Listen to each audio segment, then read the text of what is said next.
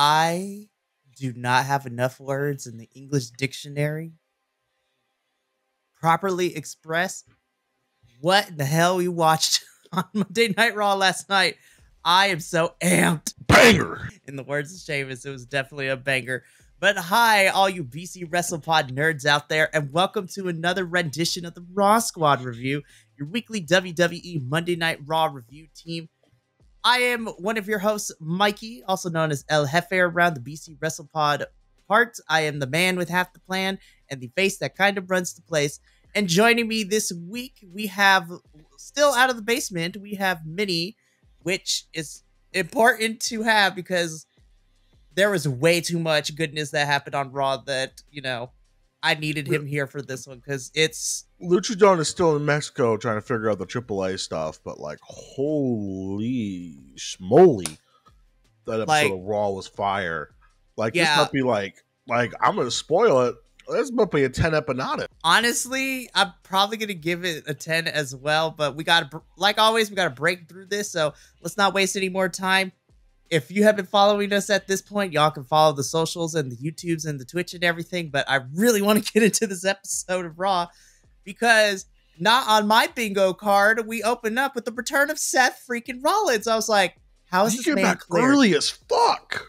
Like, he left after Mania, which was the beginning of April, and we're in the middle of June. There's not even like a whole 2 months. But Seth came back. I was like, I want whatever this man is on. I want to know what fountain of youth he is using, because that is a quick turnaround time. Yeah, I wasn't expecting him till after SummerSlam. Yeah, I wasn't expecting him to return until like the Road to Survivor Series, but no, he comes back, he cuts a promo, and he gets interrupted by El Campeón, Damian Priest. And again, Damian's just out here, and we start off with the strong because, you know, Seth is making a case to be involved in the Money in the Bank ladder match, but Damian's like, nah, bro, you ain't about to do this. I know I can beat you, so how about at Money in the Bank, you versus me? Seth accepts. And, like, within the span of, like, 5 minutes, we get our first match for Money in the Bank. Damian's defending his title against Seth freaking Rollins. I was like, oh, my God. It's going to be that kind of night for Raw. Ooh, it's about to get on and popping. It was good, though, because thank God, because we know that Damian Priest isn't, like, relinquishing the title due to his leg, due to that scary spot at Clash. That's the important bit, too. So Seth is good. Damian's good. We're about to have this match at Money in the Bank. I am excited. This was a very strong way to start out Monday Night Raw because the surprises kept coming, and we will get into everything. So we get Damian versus Seth at Money in the Bank. We cut backstage where Chad Gable wants another rematch with Sammy. Scrap Daddy Adam Pearce says no, you don't get to. You got to get to the back of the line. Chad Gable says, I don't get back to the back of the line, but I want to fight somebody now. So Adam Pearce says, all right, you're going to get a match. Then we cut to the match, which was next. Chad Gable is about to get destroyed because who's his opponent but the giant himself, Braun Strowman. And just watching Chad Gable's eyes as Braun made his entrance is like, I just hear the meme, and it was in this moment. He knew. He effed up. I mean, this was a typical match that I was expecting. Chad tried to do his best, but Braun Strowman is a whole entire tree of a human being. And so he kind of just slapped Chad around. Just Braun being Braun. Big dude doing big dude things. You know, Chad wanted Alpha Academy to get involved. They did not really, which then caused Chad the match. Braun Strowman picks up the victory here. Essentially, this was a comedic squash match. And so what happened afterwards, though, is the important bit because Chad is berating Akira Tozawa. This man grabs and twists his ear like he's in like kindergarten. Like he's a child, and he bitch slapped the fuck out of him. Oh my gosh, that man like this is after he took Maxine's crutch. Like he's a school bully. Like, oh, you can't have it. Throws it over the ropes and then slaps the fuck out of Tozawa. Like, it was so loud, Otis heard it over the crowd. Oh, no, I muted myself. I got all excited. When I tell you I agree with you, I was just like, exactly, because Chad was getting in Otis's face. Otis did the thing. He stood up for himself, and he Man, that was the best thing that happened. I was like, my boy Otis did it. Otis is growing up to become he's no longer being a caterpillar, he's being a full-blown butterfly. The most exciting thing for me is, do you know how much the crowd is going to be behind with not only Otis, but the rest of Alpha Academy? They're about to be probably the biggest baby faces other than Sammy Zayn on Monday Night Raw right now. Now, there's one other babyface I feel like is bigger, and that's Jey Uso, but... I mean, that's very true, but Otis is like our lovable bowling ball, and the WWE Universe loves him so much. I love this. I was hoping that this would happen at Clash at the Castle, but I'm glad we got this on Monday Night Raw, and it seems that Chad Gable might be having to deal with some other stuff for a little bit, which we'll talk about when we get to the end. What I was... as much I kind of did for a little bit want to see heel Otis actually helping Chad Gable, because I thought it would have been something interesting, but I'm still completely okay with this. I am too. I like this, and we could talk about what happened later in the show, because Otis, Maxine, and Akira Tozawa, Otis is helping everyone pack their stuff. Chad Gable comes backstage, tries to berate Alpha Academy for not helping him. Chad asks where they're going. Otis zips up the bag. He's like, we're done, and we're leaving, and they proceed to leave. And he tried hitting them with the family doesn't leave each other. And Otis is like, we're done, bye. I was like, yeah, Otis and the rest of Alpha Academy are stood up to Chad Gable, and Otis was able to get Maxine and Akira Tozawa out. So I am, if the Creeds end up going with Chad, I hope that Ivy Nile ends up going with Otis and the rest of Alpha Academy, because Ivy, in what we've seen on television, her character is friends with Maxine, and they team a lot together. Yeah, that's like a woman's tag team, is Maxine Dupree and Ivy Nile. So we might get them splitting up, and we'll get Alpha Academy and Otis's Funhouse. Yeah. I'm not sure what they call Otis's group. I'm hoping we get a little more from Tozawa, because I actually really like watching him wrestle, because he's athletic as fuck. I do too. And this is just a personal thing. I love his scent, but I don't want that to be his finisher all the time. But yeah, I want to see more Tozawa on my television screen. But that was, keep in mind, we're not even to the other good shit yet. This is like the first hour of Raw. Consistent storytelling, because then we continue to plant the seeds of dissent in the Judgment Day, because we cut backstage to the clubhouse, where a couple of things go down. Number one, Finn Balor teases that when he wins Money in the Bank, he's going to cash in on Cody Rhodes. And I'm just like, we know where this is going. Damien's like, and then the other thing is that Carlito has a match also, but Dom cannot find his vest, his cow printed vest. Look on then. Damien asked Finn, yo, why'd you take that card last week? Super sus, dude. Mm-hmm. I was like, he called out. I threw it away, dog. I didn't do anything weird. I totally didn't go have fun with Mommy Liv Morgan, because that's totally what I would have done. No, and then Carlito also started to give dumb shit. Oh, you left it in Liv's little hotel room, did you? And David Priest was like, nah, dog. Don't you got a match to prepare for? I know. I was just like, dang, Carlito is still getting bullied by Judgment Day out here. I don't even know if he's a part of Judgment Day or not. I don't even know anymore. They just keep him around. I'm just like, but Carlito is continuing to feud with the LWO for some reason, but it's WWE Mexican on Mexican warfare.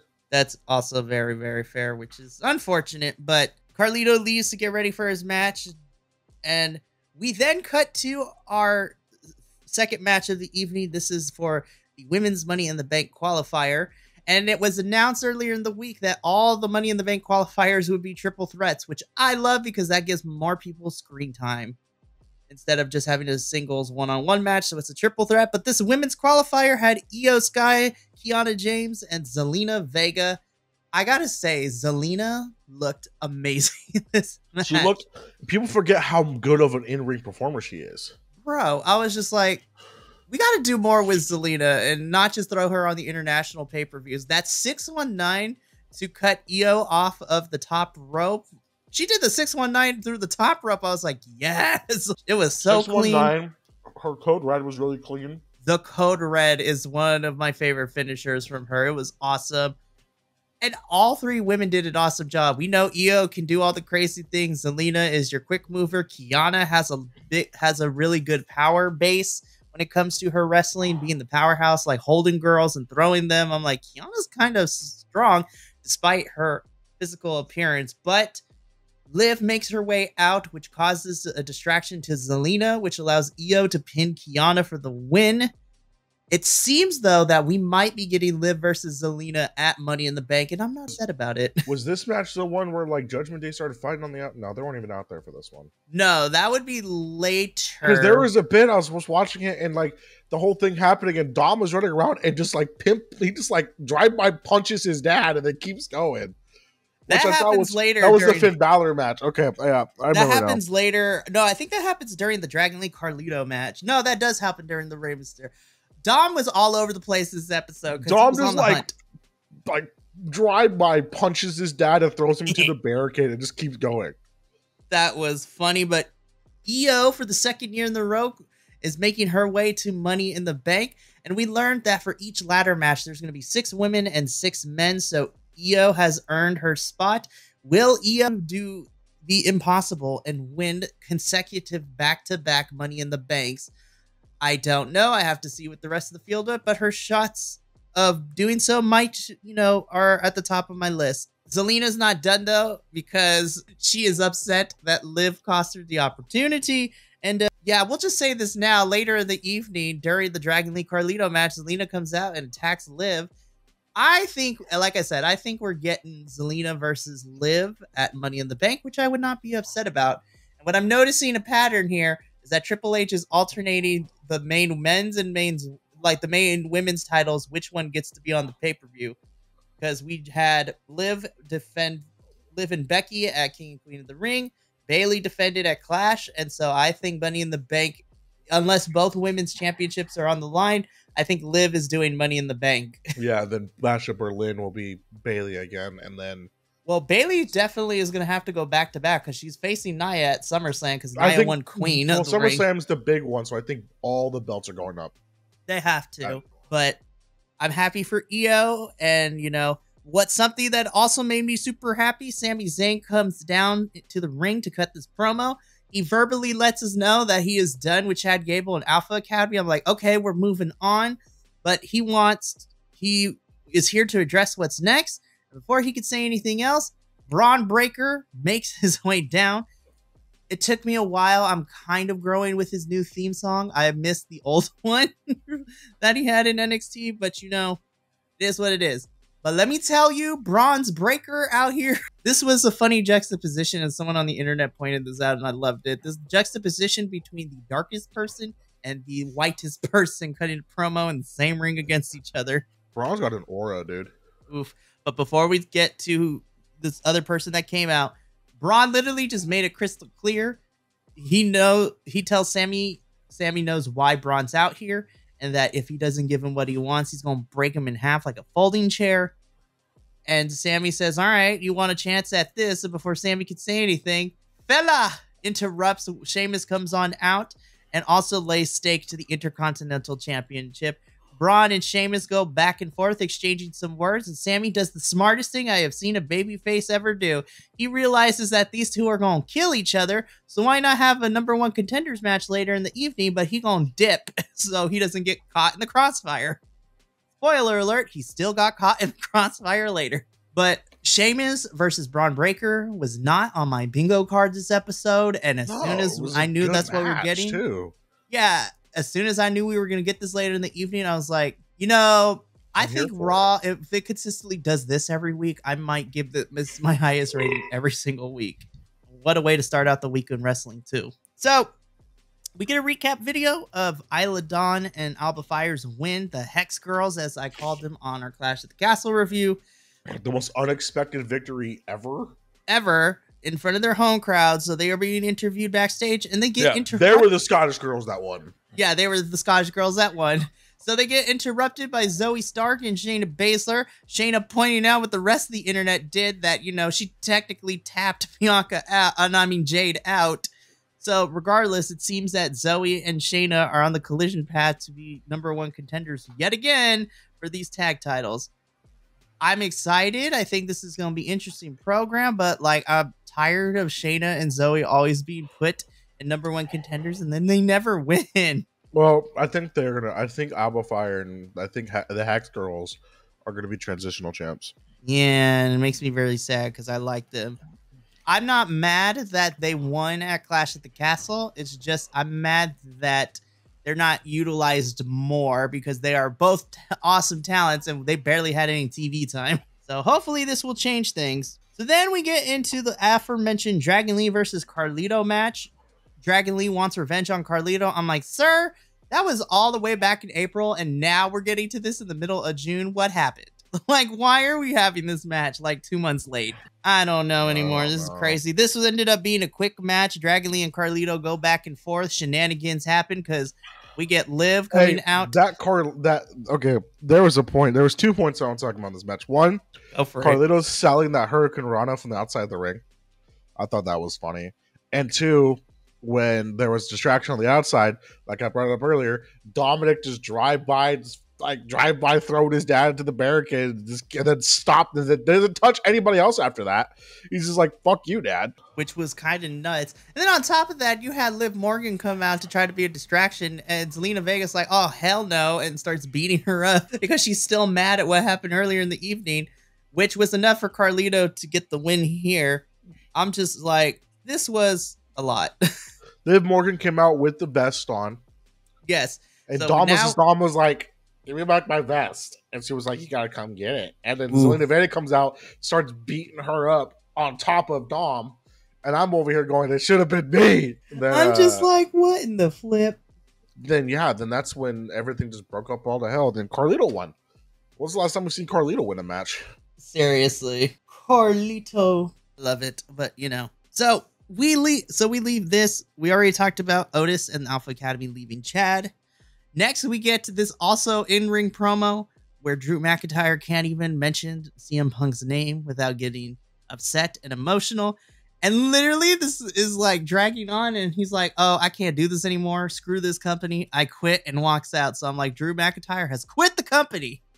I think this was a clever way for them to basically have him go off for a little bit because his wife just got emergency surgery. Yeah, so he's going to be focusing his attention on that. You know, all things we wish speedy recovery to Mrs. Drew McIntyre. So we hope that whatever has happened, everything's good. We are with Drew McIntyre as he goes through this. I would not be surprised because people have been saying because they wouldn't be surprised if Drew shows up and beats the tar out of Punk at SmackDown on Friday. But you know, who knows? We shall see what happens. So next, we get a very short tag team match, Damage Control versus Kaden Carter and Katana Chance. This really didn't go anywhere because Lyra Valkyria comes out to aid Katana and Kaden. Damage Control lose. Yep, that was about the extent of that match. This was a 2-minute match.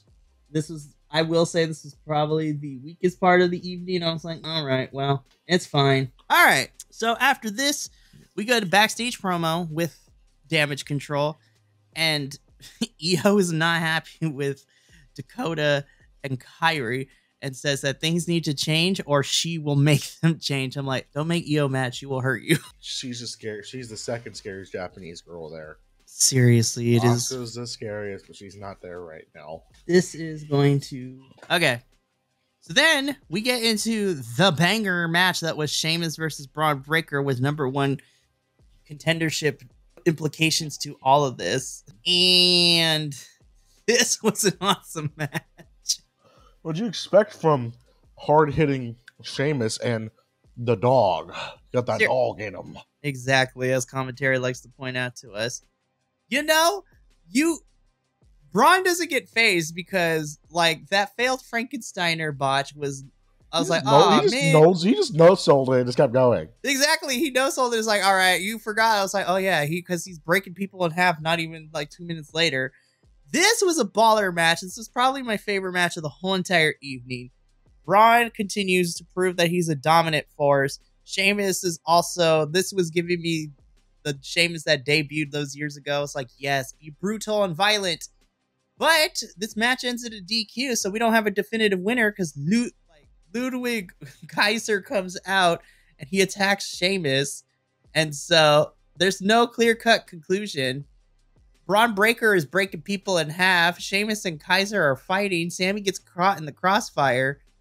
Could we possibly be seeing a triple threat or a fatal four-way for the a triple threat for the Intercontinental Championship at the Money in the Bank? Probably, but that spot where Ludwig was going around and do the dropkick thing he does, and Braun runs around to the other side and spears him. Breaks this man in half. Oh my god, that was hilarious. You know, I saw those, and people edited and put Sonic rings on Ludwig after he got speared. I was like, oh, that is fantastic. That was such a good spot. The camera work was incredible on that. Oh my gosh. That spot was crazy.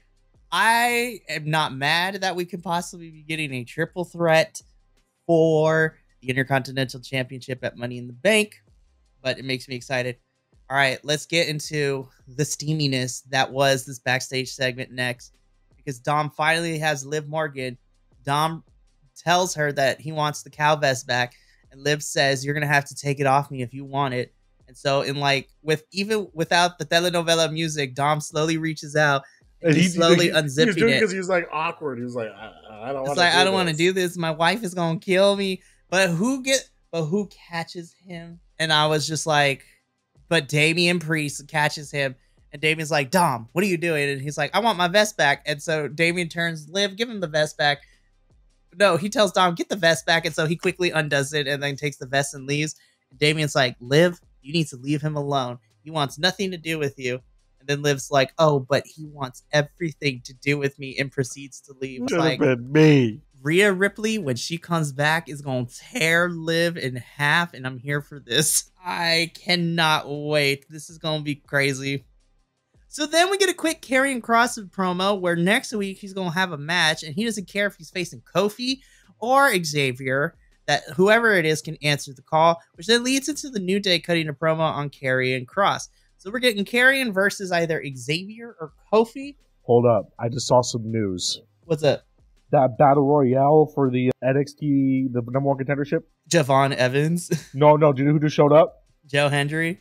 Yeah. Well, I had heard that some TNA folks would be in this battle royale. So I was like, Joe Hendry. Dude, his pop was huge.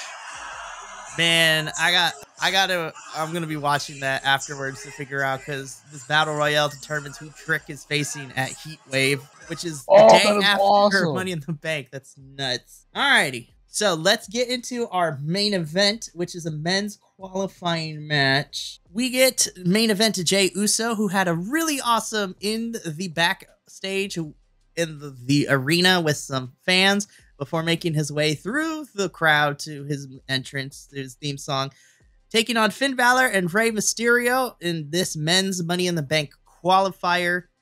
Honestly, this was a really fun match. This had everything I wanted. Finn doing Finn things, Rey being the luchador he is. Main event, Jey Uso. Rey had a moment of just insane offense. Dude's 49 years old. I know. He's almost 50 years old. He literally... kicking everybody's ass. He activated the star from Mario Kart. Like, homeboy was running house. But at the end of the day, your main event man, Jey Uso, Mr. Yeet, the yeeter of worlds, if you will, ultimately picks up the victory. So he secures the first spot in the men's Money in the Bank ladder match. All right, let's talk about the reason we are all here.